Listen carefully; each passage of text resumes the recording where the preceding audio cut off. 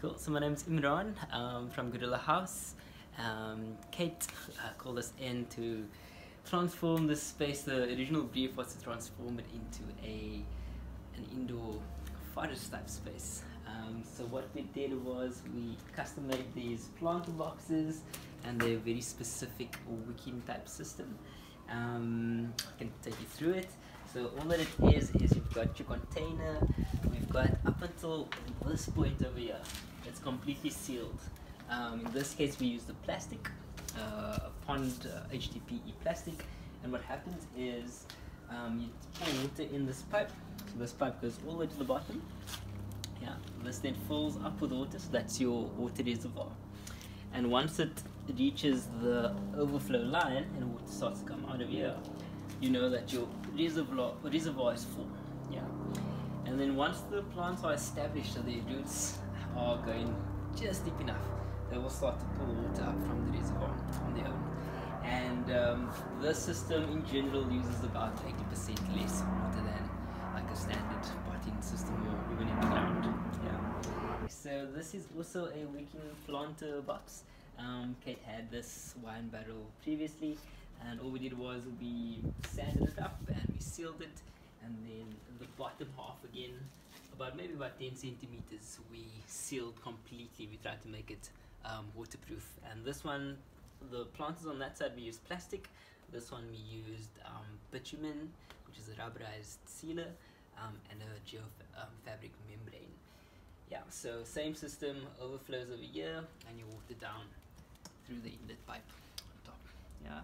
In this box and that box we've got perennials, so herbs and fruit trees. This is a lemon. Yeah. But with the system as well, we also tried out this air pruning technique. So you'll see this little bag over here. This is an air prune grow bag. Yeah, so it's a fabric bag, and what it does is as the roots start to hit the edge of this bag, it comes into contact with air. So in between all the stones there's air pockets. Yeah. So as soon as it comes into contact with air, it self prunes. It kind of chops itself, and that stimulates growth. It stresses the plant, but just enough for growth rather than distraction. Yeah, it doesn't overstress it. So that's apparently air pruning improves production, improves the health of the plant, and we went for the system for this tree because often with trees and perennials in planters, you've got to once a year, once every 2 years, take it out and repot it. So basically chop the roots, otherwise it's going to grow like this and start to choke itself out. Yeah. Cool. So in total we've got about 3 planters and a 4th circular wine barrel, and in the planters we've got over here sage, we've got globe artichoke, we've got a type of this is scabiosa. It's like almost like a pelargonium, very nice smelling, very medicinal. We've got thyme, so culinary. We've got marjoram, which Kate had already, and then we've got a spearmint, granadilla, to climb, another globe artichoke. On this side we have a malva, which Kate had already. We've got impempo, very medicinal. It can kind of dangle over the edge once it gets thick. We've got yarrow, so very medicinal, and it's also a fertility plant. Mines nutrients from deep in the soil and makes it available on the surface when the leaves die. Yeah, it's very medicinal. And then in the veggie boxes we've got, these are leeks in the front line. We've got a line of lettuce, we've got spinach, we've got beetroots, and then we've got a type of kale, and then it looks like we just mixed in whatever was excess at the back.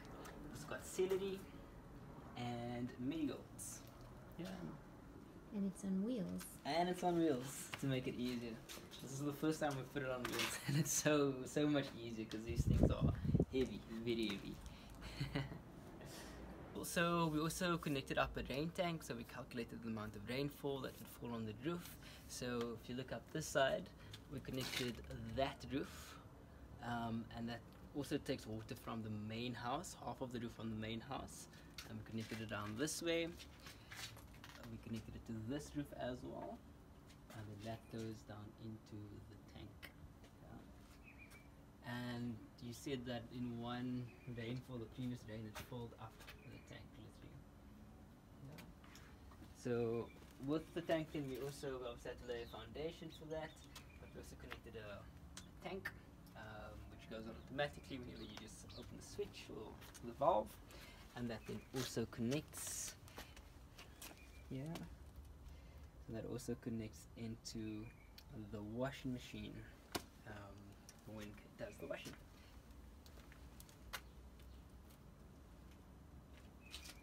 Yeah, so we also put up these trellises, and eventually once the granadilla and this guy takes over, it's gonna be fully vegetated and have that forest effect, that little indoor forest effect. And we also attach some outdoor lights, yeah, just for some ambience and some mood. And this is what they look like at night time.